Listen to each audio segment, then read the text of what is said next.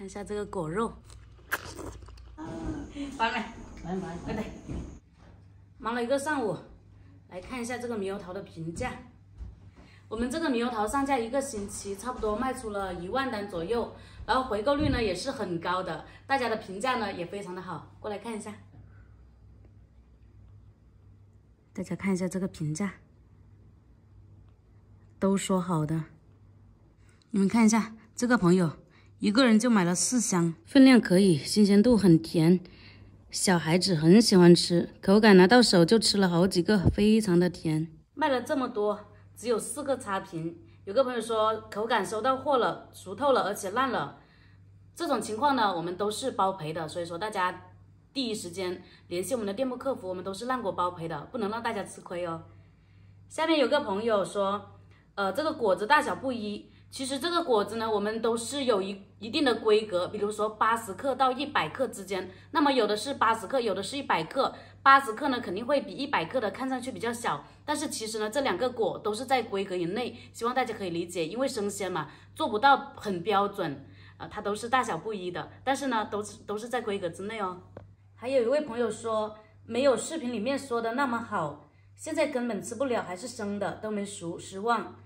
我相信这位朋友肯定是第一次买猕猴桃。大家都知道，猕猴桃呢，它是后熟的水果，熟了之后是不能快递的，快递过去呢，全部烂了，变成一滩水了。所以说，我们发猕猴桃的时候，必须是硬的给大家发出来。大家买回去呢，稍微催熟一下，或者等它自然成熟就可以吃了。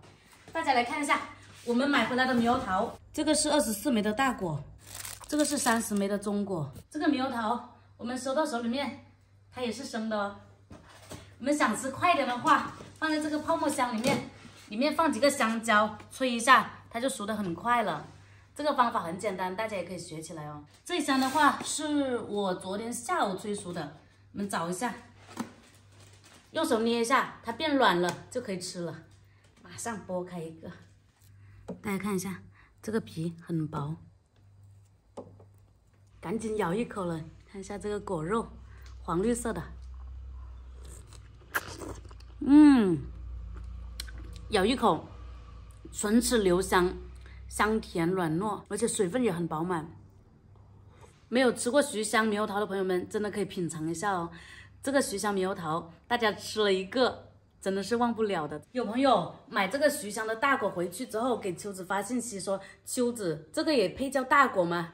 其实呢，这个猕猴桃啊，这个徐香猕猴桃呢，它的个头只有这么大，它跟其他的品种是没有办法去比较的。再加上今年的雨水不是很充足，所以说猕猴桃的个头普遍偏小，希望大家可以理解哦。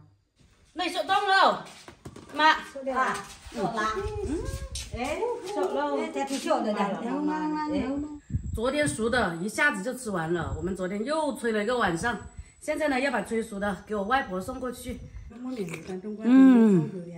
香啊，好甜，一个就吃2口。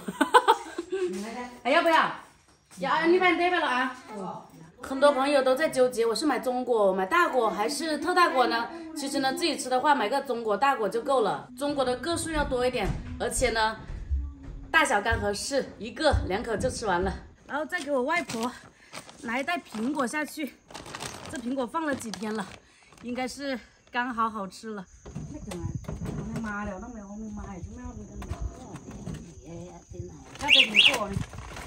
蘋果，这狼呢嘛，这个，这狼拉我出来狼这个。我儿子就1个月，3个月啊，3个月掉了几十斤了吧？14斤，掉了14斤，肚子都没了。1个月就起来10斤了。长得还快啊！3个月掉了14斤，1个月又长了10斤。来，带上来。咬一根嘛，拿到这，怎么了？在那里。完没？完，对。正正。哎，那了，哎，那。完了，回到江了妈了。有这样的盖，老老的那张罗。不盖，人家也死了。